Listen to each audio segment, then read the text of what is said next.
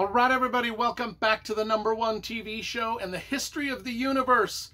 I am Brian Lee Durfee, author of The Forgetting Moon and The Blackest Heart, both books published by Simon & Schuster's Saga Press. Today I'm going to be showing you a little mini book haul that I surprisingly had the other day. Robert Heinlein books, mint condition, old-time first editions. I mean, I walked into a used bookstore in Salt Lake City the other day, and they had these gems here. I typically stalk eBay for rare books all the time, and every single one of these books I'd been looking at purchasing, they're just too expensive on eBay. This used bookstore in Salt Lake that I went into had 17 of these books, all for $1. I'm glad I didn't order the $100 versions off of eBay, because that would have been, I don't know what 100 times 17 is, but that's a lot more than $1 a piece. And at $1 a piece, I got 17 of these for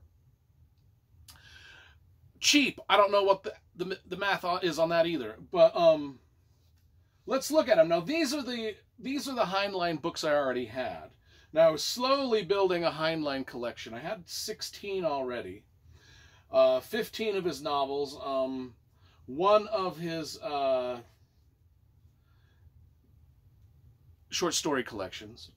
Now I bought, in this wonderful find at the bookstore, the used bookstore, I got 4 of his short story collections and a bunch of his novels. So let's go over them. Here's the thing. He's written 32 novels total. There's still 4 novels out there that I have not got yet. And I will get those eventually, and then maybe once I get those, I will do a massive Heinlein book collection video where I show everything. But right now, these are the ones I've already had. I won't show those. You can just, if you zoom in, you can see the spines and tell what they are.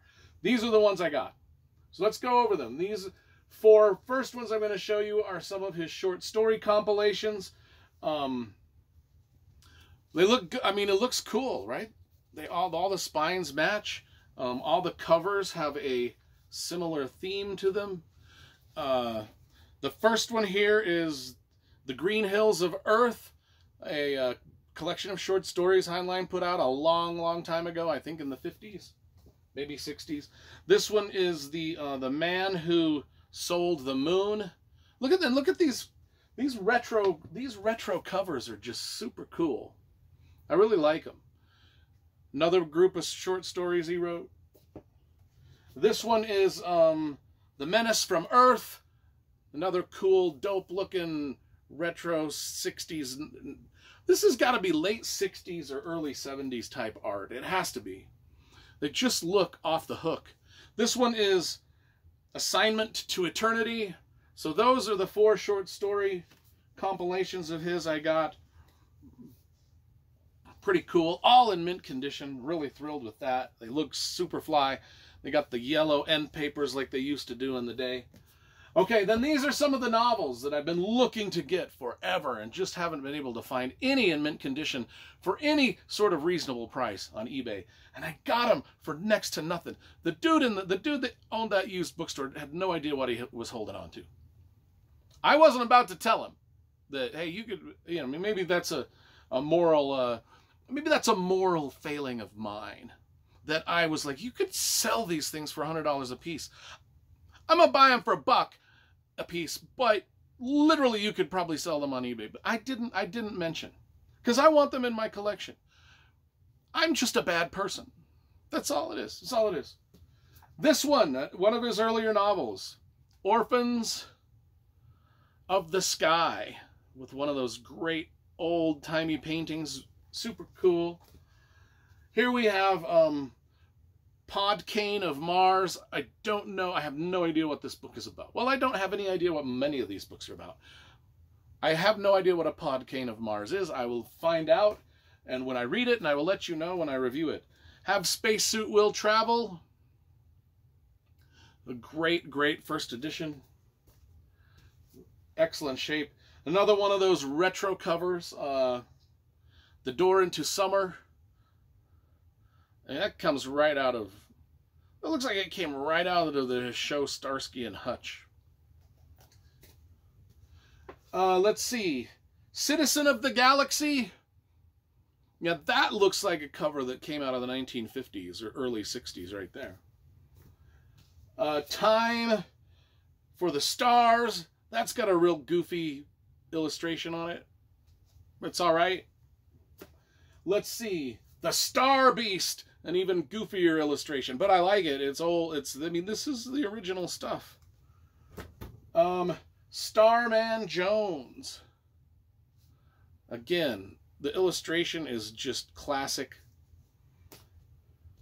Between Planets.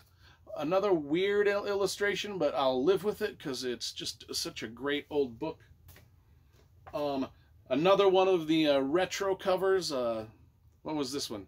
The Day After Tomorrow. That's cool. I like that. And then Red Planet. Another silly cover, but it's just cool. The sillier the better. Space Cadet. That's badass. And last, but certainly not to be considered the least, Beyond This Horizon, with another one of those funky late 60s, early 70s cover designs. Just great. These are the books that I found. The rare mint condition books that I found for literally $1 a piece. At a used bookstore. I very rarely travel into used bookstores because they freak me out. I don't like books that other people have touched. It just bothers me. But once in a while, it pays off, you know, so there we go. So look for eventually, when I get his final 4 novels, I think the ones that I don't have are Tunnel in the Sky, The Rolling Stones, I'm going to forget, Glory Road, and there's one other one that I don't have that I'm forgetting. But anyway, once I get those, I'll probably just end up splurging and buy those off of eBay. But once I get those, I will do another massive Heinlein book collection video, show you all of the set together, where I'll have all 32 novels and 5 short story collections all collected in one spot. And it'll be one of the best days of all of our lives.